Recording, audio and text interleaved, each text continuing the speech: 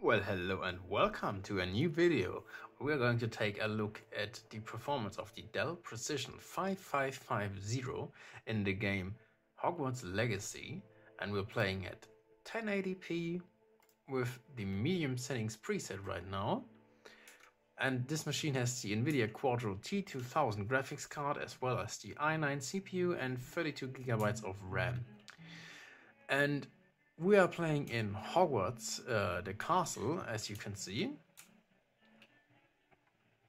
And I have to say, this is pretty smooth gameplay right now. I would not have expected it to be this smooth. Let's go and begin a new quest. And see how well it runs here.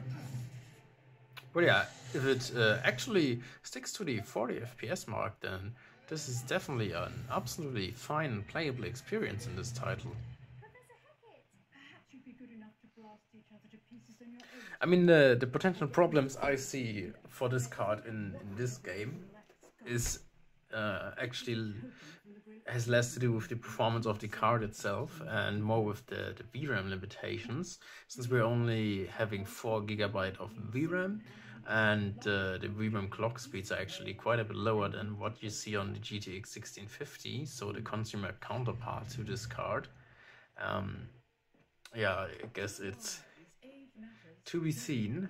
But yeah, I don't know if the ground actually hasn't loaded in correctly, or if it's just a medium texture preset that makes it look like that, but it doesn't really look all that detailed.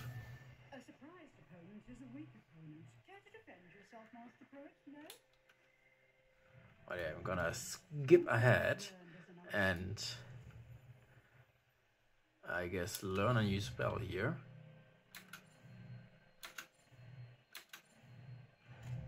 Ha, Master of the Arts. Instant Leviosa. Alright, but yeah, we can see that it's definitely not really dropping down a lot from the 40 FPS mark, so this is pretty well, pretty good.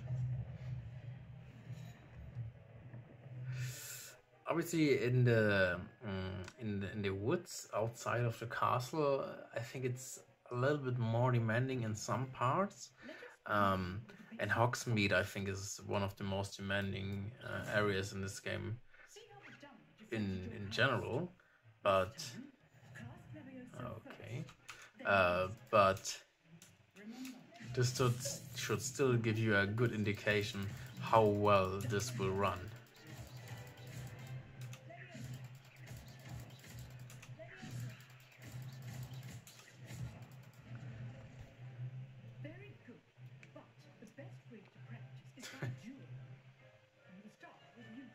Sebastian.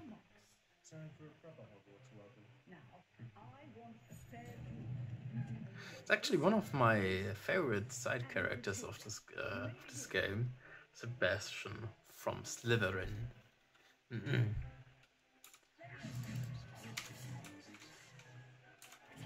Alright.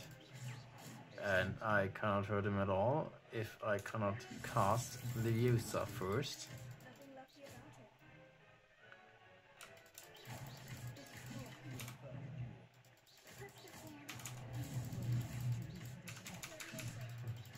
Yeah, let's use Leviosa as much as we can.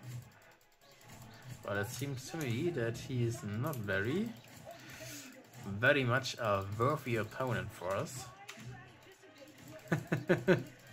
Since he basically isn't reacting to my spells at all and falling down the ramp.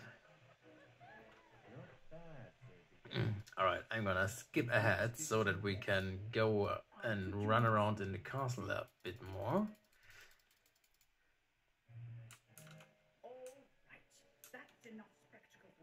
I guess we will have to talk to Sebastian.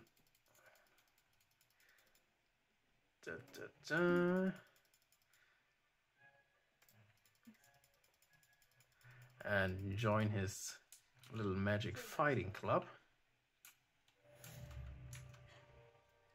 Alright, but yeah, I would definitely would have thought that we would see some stuttering here and there, especially when we're entering some new areas.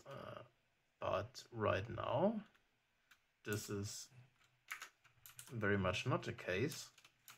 So, I mean, we do see some really minor dips, but yeah, apart from that, I would say I just love all the details in this game. They really made Hogwarts come to life. It's really fascinating how well they actually designed this castle. But yeah, it seems to me that at the medium settings preset, this should be a pretty playable experience for you.